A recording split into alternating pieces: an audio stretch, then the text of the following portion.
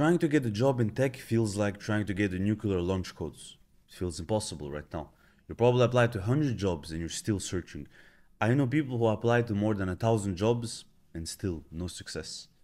The era of learning to code in 3 months and getting a six-figure job is over, if it even existed in the first place.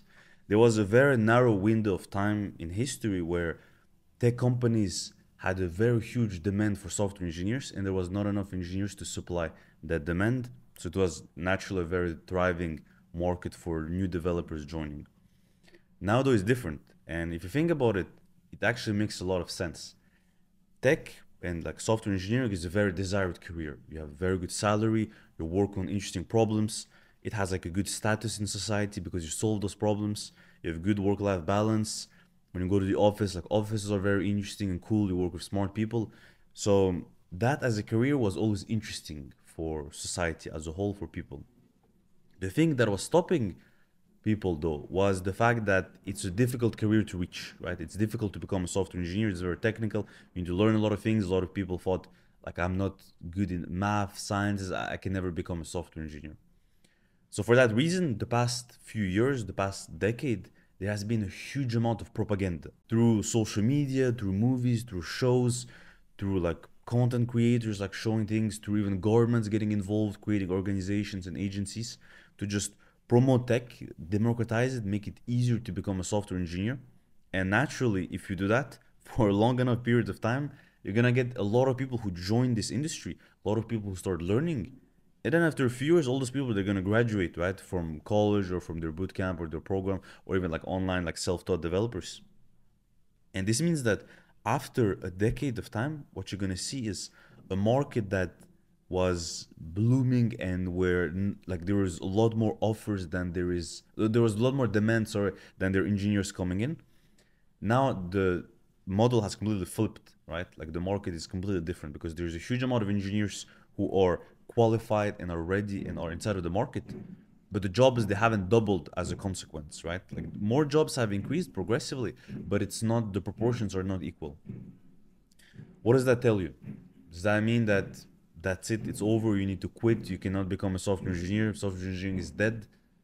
No, obviously not. That's just like the flash headlines that some influencers or like media outlets they like to use. The reality is, if you don't think emotionally, you guys are code benders, right? So we always think rationally with our mind. And what you realize is that what has happened to the market is simply that the bar has been raised higher. That's all.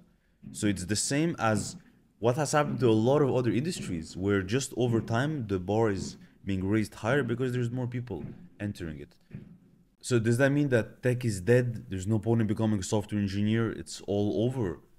No, obviously not. That's just like the flashy headlines that some creators like to use or some media outlets. But for us as code benders, we don't think emotionally. We think rationally. We analyze the situation. We think with our brain. The only thing that this means is that the bar has been raised higher.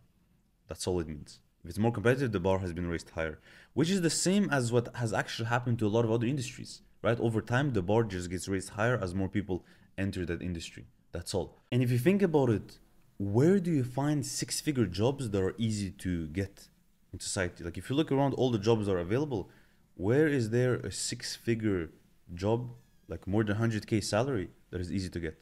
If you want to become a lawyer, that's very hard. It's super competitive as well. You need to do long studies and then it's just overall very difficult. Becoming a doctor, same thing. Super long studies, extremely competitive and difficult to get it. So software engineering is still a very good avenue, especially if you compare it to the two other ones I mentioned. I believe that software engineering is a faster path to the 100K mark. But the question that you might be asking now is, since the market is so competitive, how can I still win? How can I still get that job? Well, the key in any competitive market is always figuring out the path to stand out. It's always that. And if you think rationally about it, when you apply for a job, what is the only thing that truly matters, right? What is the only thing that is going to make a recruiter call you? It's your resume.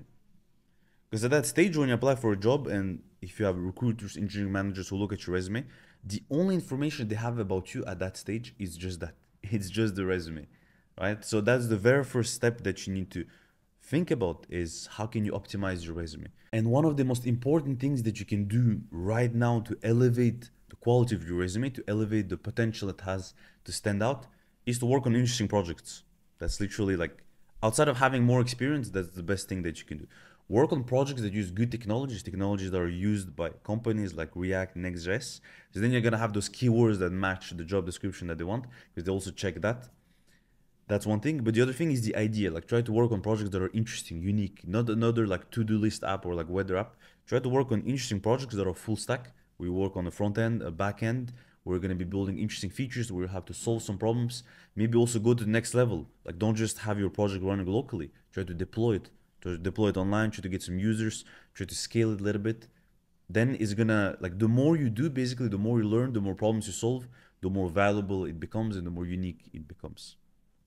Codebenders, I hope this helps. Thank you for watching. And if you want to get more advice on how to stand out in the market, more like super actionable advice, check out this video right here.